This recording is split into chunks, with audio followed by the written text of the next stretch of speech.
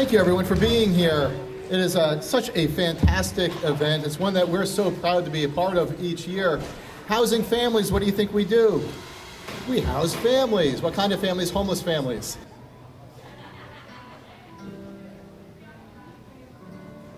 This evening, and particularly tomorrow night when it starts getting colder, and throughout the winter, summer, spring, each season, 170 families are under our care.